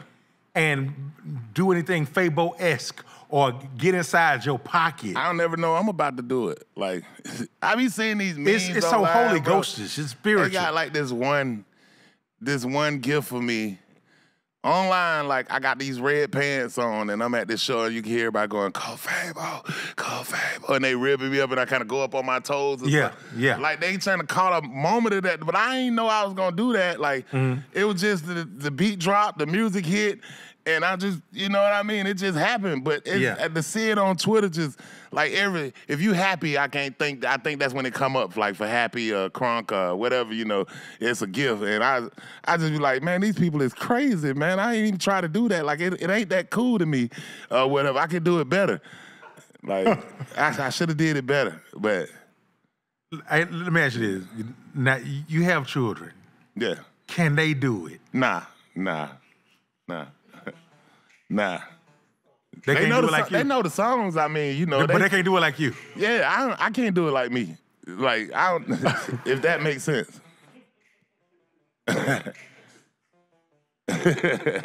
You saying some real shit right there. I got certain moves that I could do again, but a lot of that stuff you see is just like me catching the Holy Ghost or something. Like, it just comes. That's what it comes in that moment. People, I was with Swamp Izzo. Holy Bo. Swamp Izzo used to be my DJ. Yeah. And so me and Swamp was in Germany. We were going all these different places together. We went to Iraq. We went everywhere. And I seen somebody ask him in an interview the other day. It was like, you used to DJ for Fabo? He was like, yeah. It's like, what was that practice and routine like? Then they said, we never practiced. Like, we never, because I don't never know what song I'm going to do. If I'm going to a set, then it's cool. I already know I'm going to have to send these songs in, and I got to perform these when I get there. But because the different dynamics of my music with, I might get to like one of these rowdy clubs and it's all dudes and I want to hear Scotty. And they unpack the club out for that. Like they in there. And you get in there, it's like 30 people in the front just on that Scotty vibe. Yeah, I could have came with the CD already made and it's got Laffy Taffy as the first song. Like, it ain't gonna turn out well. Like, you know what I'm saying? But a lot of my shows nowadays, because of the Tatted Up blowing up and all these different TikToks and all of that, I see a lot of girls in the front, you know. So when I come out, you know, 9 times out of 10, you're gonna get like 5 girl songs off the rip. Like, you see what I'm saying? So that's what make the show better to me. Like, I don't know who gonna be in the crowd. How can I tell you where? DJs always be like, tell them to send me the songs and give me the lineup. I'm like, how the hell I'm gonna know the lineup? I don't know who in the crowd. Like, I give you the lineup and I walk out on stage and you start playing this old dance and shit. You know, it ain't gonna go out well because we be in our different modes or whatever. So you can catch me. I'm at a wedding reception. I'm at a this. I might do the Cupid Shuffle. You feel what I'm saying? But when I get to Club Crucial and it's 2,000 people in here, yeah, new Cupid. That ain't gonna work. Right. This is amazing. It ain't gonna, cause I got all these different songs. So like you catch me at a barbecue, whole family out there. Get down, do your move. Oh, do brand new shoes, shuffle. I'm gonna have that fun face on. You catch me around them niggas, nigga. I'm in the geeked up. I can't see all the walls keep looking at me, and they all gathered around and we looking at each other, nigga. And this is a vibe. Like I got all these different vibes. Like it just depends on where you catch me at on how we gonna kick it. Word. Yeah. Hey, man, yo, you got my head spinning right now, man. That's dope. I'm seeing a whole bunch of different ideas and stuff. Yo, T-Rex, you fucking with it right now? Yeah, I'm with you. Don't know other artists ever do it like that. Bro. They always, they force feed the crowd as to what you gonna get. This is what you gonna get. Yeah. This is what I came with. He going off the vibe of the crowd and he building off that. I hate to be at the shows when you fools get up here and y'all looking and rapping straight to me because the crowd ain't into it. I'm like, go back over there. Like, go back over there on that side of the stage. Like, because they always put the VIP on the stage or right by the stage. And whoever the dude is he know his songs hit, though, for all these people. But tonight, they just ain't feeling them. Because, maybe I went first. Or maybe it's some other stuff going on or they waiting to see the show. Regardless of what, don't come over here and start rapping to me. Like, you know what I'm saying? Like, that's the new, I don't know what to do. That's the new song, Don't Follow Fabo. Don't rap to me. Don't follow These are the moments where you create your character. Like, you create something that pull them in. Me and Goldie were talking about this earlier. I was telling them about it. You sung the wrong song first. You sung the wrong song first. Don't intimidate me. Yeah, you sung the wrong song first. You gotta, if my song ain't going good, I'm turning around, look at the DJ. Cut it. Instantly. I'm not finna sit here and do the whole rest of the song. Like, everybody sitting there looking at the nigga like, I love this song on the radio, bro, but you ain't coming out with it today. Like, you just turn it off. Bring it back later on. Very funky back. I seen Cool in the Game the other day, and they started out with Celebration. But it was like, Celebration. I watched the whole hour and a half long show on YouTube. But they stopped it. But it got the crowd so hyped up, they ran through the whole set. And, I seen little break dancers out there on the floor killing it. They were doing their thing. And then at the end, they brought the Celebration back. Boom, they killed it, like, but it's a way you start, they knew what their crowd wanted to hear off the rip, which was a Celebration, #1 party song in the world. And boom, they hit them with a little bit of it as soon as they came out on stage. Like, don't come out on stage doing the jingle jam and don't nobody know nothing about that. Get the jingle jam, do the jingle jam. And you trying to make everybody in the crowd do it and they just looking at you like, jingle jam your ass on out of here. Like, and you just force feeding it. They don't want to hear it, bro. Don't, you want to hold the crowd, boom, boom, boom. Boom, boom, boom. Then you bring them down a little bit, talk to them. How y'all doing? Da, da, da, da, da. You kill about 4-5 minutes like that. Then hit them again. Boom, boom, boom. This time you got to slide across the stage with hold your arm up, pole for it. Then come back. Like, you got to give it to them. Like, you feel them? People spent $20, $40, $60, maybe $100 to come to the concert for you to do this in your chain.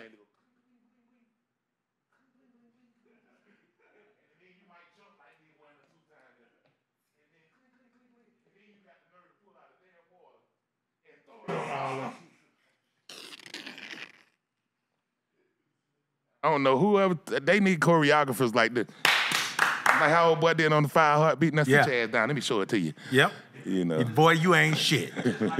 Just like I thought. Yeah. Show him, dresser. Show him. Cat daddy. Yeah, man, but it's like that though. But I don't know, somebody skipping past it nowadays. And he thought he was killing it. He thought he was killing it. He thought he was killing it when he hit that mother. Show him. Yeah, Sarge had got on that ass. Yeah, man, if your show ain't working, turn that shit off. Hey, bro, you put me on right now, man. I got so many ideas that's flowing through my head and shit. Man, I'm like, hey, bro, you know, like I got like, it's about like 5, 6 more questions for you, man. I know you got some more famous shit to do, but I need you to come back and fuck with me on this show, Hey, bro. man, I'm here, bro. I need you to come be regular with me on this show, man. I don't mind come hanging out with Jack Thriller, man. Yeah, because we talked about this a couple years ago. Yeah. You know what I'm saying? Love lifted us up where we belong. Nah, I don't know what you're talking about. Okay, that was your mic. Okay. I want you. That went on my head right there. Yeah, man, but I get it. Yeah, they did. Let's talk about the $2 bill thing, man. Yeah. You know, Newface just hit me up. And he was like, hey, man, I don't know how the fuck he knew you was coming here. But he was like, hey, man, give me the sign. Newface was there. Yeah, he was there, man. It fucked me up, man. Cause you know, I can't see my phone because I got glaucoma and shit. I let Siri read my phone. That's the only. It said, Nufus says just sent you a message and said and he said, yeah, make sure motherfucker you get Fabo to goddamn sign your $2 bill. What does he mean by that? Well, I don't have a $2 bill. Nah, I used to give out $2 bills for my autograph. So a lot of people in the beginning got $2 bills as my autograph. So a lot of people walk up to me right to the date. I still got that $2 bill you gave me, you know, back then. So that's been 16 years. So $2 bill. Let me have that $2 bill for 16 years. I be like, nah, that ain't the same one. Nah, they were crispy though. They was fresh out the bank though. I think I got like 6,000. I ordered like 6,000 of them. So you got $6,000 to give away. It took me about 2 years to give them all away. Yeah. Now, I still had about $400-500 in my closet. About a couple of months back, I had found about $400-500 worth of them.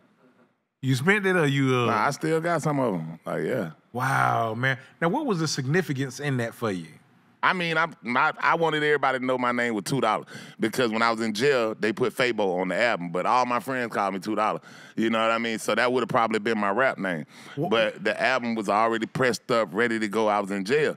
And so I couldn't stop it, whatever. So every song after that I did after that, you can hear me go, it's $2, what's happening? Stop $2, stop Fabo. I just started making $2 a different character so you'll know he exists.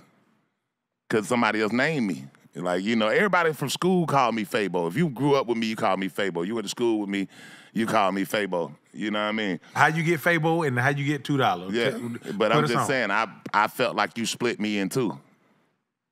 I felt like that at the time. Like, damn, they just split me in two. Because I still, you know, everybody called me $2. Like, you used to tell me, what's up, $2? Like, every one of my friends, you know what I mean? Was you always had $2 on you? Nah. It's just, you know, your grandmama always told you $2 was good luck. Something, you know. You take me in the script club, I can actually double the cost of living overnight. People get stacks of ones that look good. So you get stacks of $2 bills, you got to get double the stack. Hey, Go to just goddamn came through. Oh, man, this man. You know what this is, right? That look like one of them $2 bills, too, because it's crispy. Could you hook your dog up, man? Yeah. Man, if you don't mind. Let me come over here and sign that $2 bill. In the name of Jesus. Man, Newface, I don't know how you got up doing stuff on here, and you ain't even here. This the new Jack Thriller City show, man. Newface got us signing stuff, and he ain't. Newface was here. In real life. Newface was here. That's crazy. Good stuff, Jack. Good man, stuff, thank you, man. This is nuts. Yeah, man. I'm a part of history right now. Yeah, man. Facts, man. $2 Fabo. $2 Fabo. What's happening? Hey, bro. I don't know if you older than me or not, but how was you able? Definitely not. Okay. I'm the youngest. Let me tell you, I'm younger than that too. What I do wrong with my hairline, bro? Man, look. I got a baby picture in my phone where my forehead been that big. I was in high school. They used to call me Michael Myers when I grew my hair, cause I ain't had no hairline. It was just back round like this. So when I grew my hair, I looked just like Michael Myers, red hair, just crazy. My hairline. I don't know. I can't give you advice, cause I ain't losing my hair. I know. My forehead just big. I know. You see what I'm saying? And I just... You still look exactly the same as when I had on the Superman suit. My forehead is this big for I look real, like man. my daddy now. They keep joning me online. Boy, stop. You ain't doing that. Keep joning me with my forehead. You wrong. I'm gonna put the picture up. You wrong. And the only reason why I don't put the picture up, cause I had a little ugly part in my head and stuff. Like just, my uncle had cut my hair. You know how your mama had your uncle cut your hair? Yeah. It was too big. The super part. Yes, yeah. Man, they used to call me Super Bowl, man. When you put that bowl around my head and shit. I had one of the worst fades you would ever. My fade was faded. I had the bald head with the bald spot in the motherfucker. Part was all the way off. My fade was faded. Yeah, man. Yeah, man. And look, the day I took the picture though, my mama swung at me, and I knocked the whole background down after they took the picture. Showed it. So when you see the picture, no, I knocked that picture down, but I'm gonna post it up so you can see my forehead. That's how I spent the money for the pictures. And when my mama got that, when they told her that they didn't have my picture money. Holy shit. I thought it was mine, mama. But you gave it to me when I walked out the door. I thought it was mine. You know damn well we weren't paying for no pictures. We kept all the proof. Well, I went to the kept all the proof. I had everybody at the Candy Lady house. Come on, man. I had $14 whole.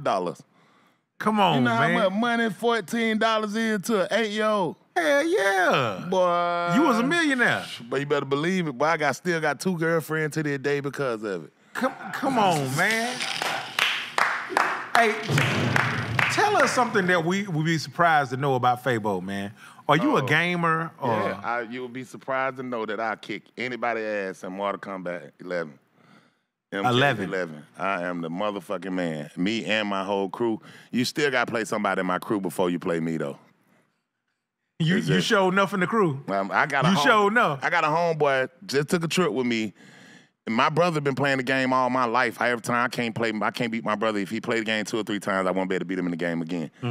But the Mortal Kombat is different, like just something about it. So he gets in the back seat and play. My other homeboy, he beat him 7-hour trip, almost 99 to 100 games out of the 2 of them. He ain't never let him win a game. I got back there and beat him on the first game. Wow. You know. And I beat him with a broke joystick because he had been playing them the whole time. He had me the joystick. He was like, nah, I ain't gonna play you with this joystick. I was like, nah, keep the joystick you had. He was like, nah, get this joystick. And I got the joystick, it was broke. So the whole time he had been playing them, they had a real joystick. He had a broke joystick beating them every time with the broke joystick. And then when he gave me the broke joystick, he knew, you know what I mean, he needed that advantage. I still beat him though. Best Christmas you ever had? Never. What year? Never. Never? I was always locked up. I got sometime come, nigga. You locked up every Christmas? Every Christmas. For about 5 years of my adult life, I was locked up every Christmas. So best Christmas I ever had was probably last Christmas. And what made it so dope? Nah, man, I mean, the Christmas is from maybe, I want to say 2018 to now probably was dope or whatever, you know what I mean? That's about all I can say about that. I mean, every day is a holiday, you know that, right? That's how I feel. How they pick certain ones that they celebrate the most, though. Like, you know, tomorrow I like what you're saying right now. Is White Rose Day. Like, tomorrow National Blunt Smoke Day. I don't know what day it is. They tell me every day is something, though. Like, you know, this is National Auntie Day. You know, you don't be getting them texts and stuff through the Facebook. I do be getting all that bullshit. But so how we choose which ones that we celebrate the most. Yeah. Now, you got National Thought Day. Yeah. National Reggie Day. Boy, no, you're going to be on that one yourself. That's it. Nah, National Mid Day. Nigga got an excuse for having that bullshit.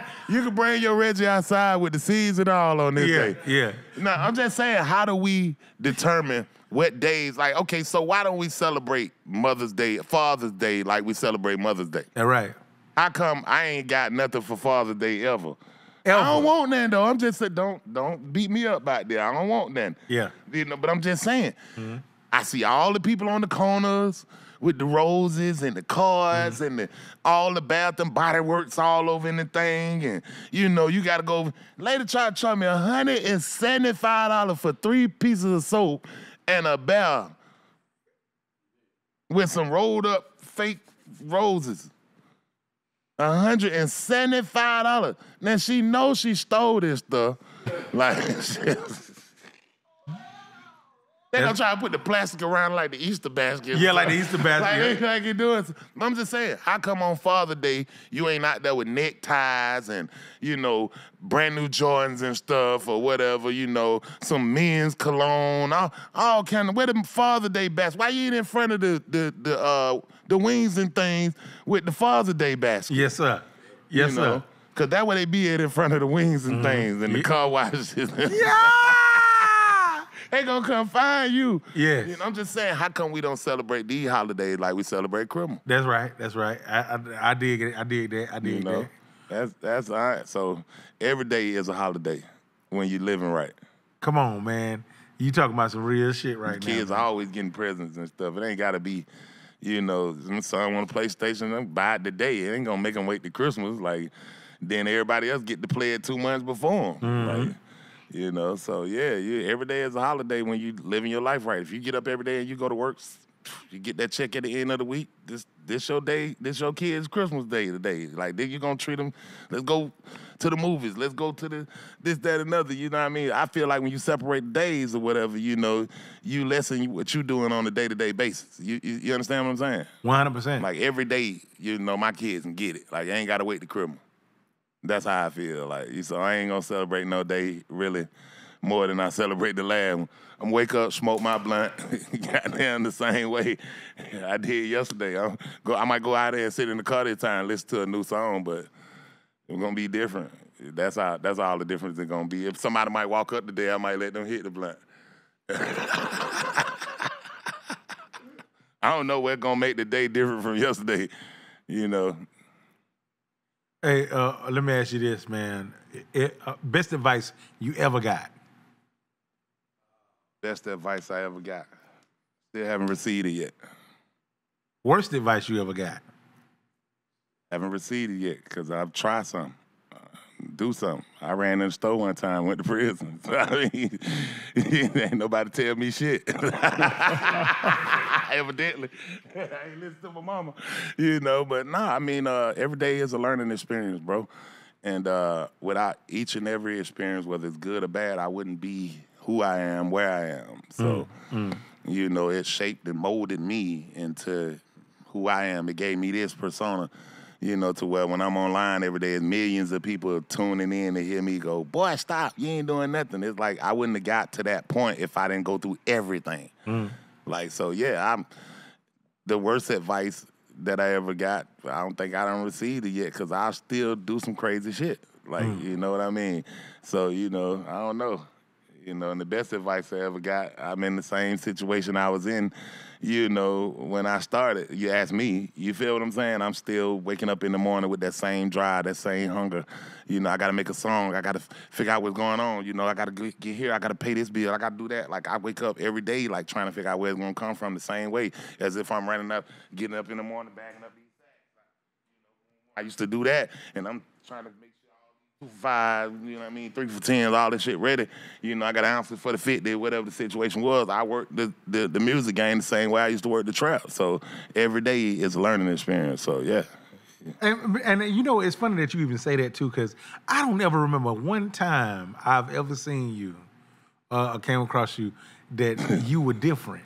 Yeah. You always been upbeat, happy, jovial, Yeah. and whatnot. I never see you on no bad day. Oh, I have some shitty days, but you know. I know you have. I have some shitty days, but I mean, you know, it's just good to smile, man. It ain't everybody business what you going through. You feel me? Yeah. Man, I done been through some shit, bro. Like, you know, And yeah, man, it's just a wonderful world. When you wake up every day, you get a chance to breathe and step off your front porch. Like, whereas somebody ain't got no arms and no legs. Like, I don't know how I would look at it, but I mean, every day is something different for me. Like, I get to do something else today that I couldn't do yesterday. Like, I be excited for that. Like, you know, like, what's going on? What y'all want to do? Like, I ain't the type that can, I hear people say less. Then we ain't gonna get nothing accomplished. No, tell me some more. Tell me more, goddamn. If we say less, we ain't gonna get a damn thing accomplished. If I'm in the room and ideas ain't being tossed around, I'm gonna get up and walk out. Like, I don't want to be in the room where ain't no conversation being had. I'm leaving. Like, what's the use of us sitting here? The time you can't get back. I can't get this freaking time back. So I just sat in here with you for 10 minutes and I ain't learned shit. I ain't do shit. I ain't gain shit. Bye, motherfucker. Like, hey, man, look, but you gonna come over here tomorrow? Nah, I ain't never coming back over here. Like, ever. Like, it's no reason for me to ever walk in this place again. And never. Yeah. Yeah. I can dig it. Just to end off this last question right here, man.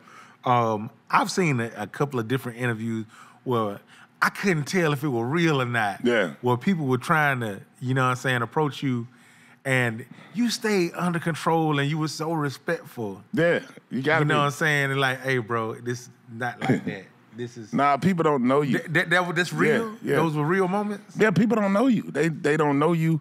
When I come in sometimes or whatever, because before I started doing these interviews the last couple of years, you had your own assumption of me. Like, you knew what you felt like Fabo was or whatever. And then, you know, you see my son graduating on, you know, my page, you see my other son graduating, you see all of this different stuff going on. Like, well, maybe it's not what I thought it was. And then you meet me personally, and it's like, okay, well, it's definitely not what I thought it was. And I like that. I don't want to change your opinion. I figured people should just listen to the music. Because once you find out everything about me, you might not like the music no more. You feel me? So I didn't do interviews. I felt like, you know, the music sells so good when you don't know that I'm wild as hell. Like, you know, that's how I used to feel. But nowadays or whatever, you know, with a little growth and everything or whatever, it's awesome. I like to tell people. You a gentleman. Yeah, I like to tell people, you know, my story. Excuse me, sir. Yeah. The way you like did some just polite pimping. Yeah. And tell nigga, hey, you tripping right now, man. This is not how you approach me. Nah. I just feel like, you know, until you get to shake somebody's hand, it's hard to judge them. You know what I mean? So a lot of these cats, young, they already have the interview already together. When you come in there and they go to trying to still ask you the questions, it's like, you know, I'll be like, nah, it ain't like that or whatever. You know, I ain't gonna be pulled into that, and it's okay. You know, it's okay. I mean, I'm used to having normal conversations, so, but a lot of these dudes fake, man. Like, they just flat out fake. They doing it for the interview. They don't be real fans. Like, man, I've been a fan of yours. All in, then you get in there and be like, man, I thought you was 4'3". You know, don't you got a sister named Cheryl? I'll be like, what is it? Nah, like, you know, it's just, nah. It ain't that type of party. 100%, man. Yeah, I'm from Bankhead Coat, man. I'm from down that street. I'm the only one from that spot, or whatever, you know. And it's been a great experience or whatever. But I came up in that same shit that the next nigga. But a lot of people, I tell people all the time, just because you from the hood, don't mean you rah-rah. It don't, like my little cousin, he don't play basketball, he ain't no academic, but he still ain't rah-rah. Like, but he be like, they hang with him. Like, he got that shit on. Like, you feel what I'm saying? But I don't never see him with no gun on the hip or whatever. Everybody from the hood ain't with the rah-rah. You got some niggas from the hood that got game, but they ain't with the, you know, they probably had you knocked out too, but it'll take a lot for that. Like, you see what I'm saying? It's just like every girl from the hood don't sell lashes and do hair. You know what I mean? What you may think is that's not the case or whatever. You know, you're gonna run into some real intelligent brothers that hustle. Like me, if you came to my spot in Bankhead, anybody who know me, I always had TVs, radios, car stereos, like microwaves. Like, I always got something for sale in my house. Like, I'm a hustler. Like, I always had, if you know me, if you was locked up with me, anybody who did time with me, like did a couple years on a couple stretch, I got the store, ain't nobody selling no cigarettes in here without come through me. Ain't nobody selling no weed in here without, everything got come through me. I'm on the hallway. I used to work in the kitchen. I swept the hallway before, like, you know, I had them jobs that was vital to communication. You understand what I'm saying? So it's like everybody from the hood ain't what you think they is, bro. Some of us just blessed and we different, you know. So don't think everybody carry a pistol, everybody do this. Oh, we soft because we, you know, not displaying those attributes or whatever, you know. It's just we different, you know. Niggas from the hood just different. We learn how to cope. We learn how to survive. I think that's just it. You know, you see me do the leg thing. I ain't know I could do that shit. I said it in the song, but I get on stage one night, the next check looked like 35,000. I did it again. Next check looked like 60,000. I'm a hustler. I see the checks bigger when I do the leg thing. Do you feel that way in the adverse? You ain't in over here. No, I'm just playing. I'm just playing. What you say? Fair enough, boss. What you say? Do you feel that way in the adverse? Like, everybody from the hood ain't rah-rah. Do you feel like everybody from Beverly Hills is passive? I ain't never felt like everybody is passive. You watch the news every day. People knock people off. You seen the Menendez brothers kill their parents. Like, your people snap, like, all the time. I'm just saying, like, I feel like if it ain't about where you from, it's where you at the time and what you learned on the way before you got here. You understand what I'm saying? If you still ain't learned a damn thing, you finna get slapped the fuck out. Like, nigga, you came in here with that rah-rah shit and you really ain't on it. Cause some niggas from the hood will try to gas you like, nigga, I'm from such and such, such. I'm such. And then you get up and y'all put them things on him. He out of, man, you know, you get that type of stuff too, but you might run into a cat from Buckhead that grew up in Buckhead, that talk just like me, got that same stamp, that same demeanor like me, and you know they ready. Like I'm gonna pop everything in here, bro. Like, don't play with me like that. But he from Buckhead, so you know don't judge a book by its cover. I mean, that's the oldest thing in the book, but you know also don't judge it by what you read in it. You understand what I'm saying? You can look at the cover sometimes and open it up and it'll still fool you. You feel what I'm saying? That's how niggas from the hood is. It's layers to some of these dudes. Mm-hmm. Like, you know, it's like an onion. You got to keep peeling off the layers. Mm-hmm. And then you get to the root of it, and he's just the same as all the rest of these niggas. Mm-hmm. You know? It's just that you get a better opportunity.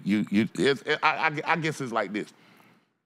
If you're from where I'm from, it's what you do with your opportunity. Because everybody don't make it out.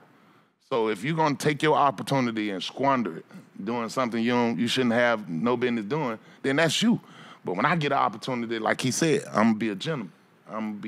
I can take a lot. Somebody was the other night screaming at me, somebody gonna kill me, all kind of stuff. I'm in my hood, but he wasn't that type of person, but he was on that night. And you got a lot of people standing around waiting on me to react, but I got 2 security guards with me because we was out there for something. And I got this going on, and because a lot of people think it's just me when you see me, but I got all this team around me too. But he yelled at me for probably about 40 minutes, and all I told him was, I love you. That's all I could tell him. What I'm supposed to do, jump up and be the same way I got everything to lose. This guy ain't got nothing to lose. Like, I'm gonna make the news. Like, you feel what I'm saying? Like, so I politely just got in my car and pulled off when I was finished with what I was doing. I see people I've been back to the same spot. He ain't there, like, you know, but I see people, they be like, man, you know what, man? I thought you was finna go off, but I'm glad you didn't, you know. Why? There ain't no reason to go off. He just venting what he felt like he needed to say to me. It didn't have nothing to do with you. Yeah, he needed to say that to me, evidently. Right. Like, but maybe I needed to hear it. You feel what I'm saying? But you can yell all you want, as long as you don't violate my space. It's a whole different program. You know, I can't do anything for somebody to yelling. Well, I'm going to get straight order out on them. Like, you're going to swing on everybody that's yelling, obscenities at you. I don't think that's the case. I just feel like it ain't where you from. Like I said, it's where you at the moment. And if you're given an opportunity, it's what you do with the opportunity. If he wastes his opportunity, that's on him. I'm not going to waste my opportunity. Every day is a new vision, is a new idea, is a new experience, you know. I'm going at it hard every day, so I'm not gonna let them mess it up, no kind of way. So yeah, every nigga from the hood ain't what you think. There it is, right there, man. Yo, I know you got some more famous shit to do, man, and whatnot. And this ain't. Oh, We finna get back to it like real big in a minute and whatnot, man. Yo, Fabo, is there anything you want to say to the new Jack Thriller City, man, before we get out of here today? Man, we geeked up. For real. Well, there it is. Well, like I always say, you just can't say you're really something you got to be, man. We about to take some pictures and shit. Oh! Yeah, come on now. Fabo, ATL legend, Yeah. Atlanta man. Yeah. Let's go. Atlanta man.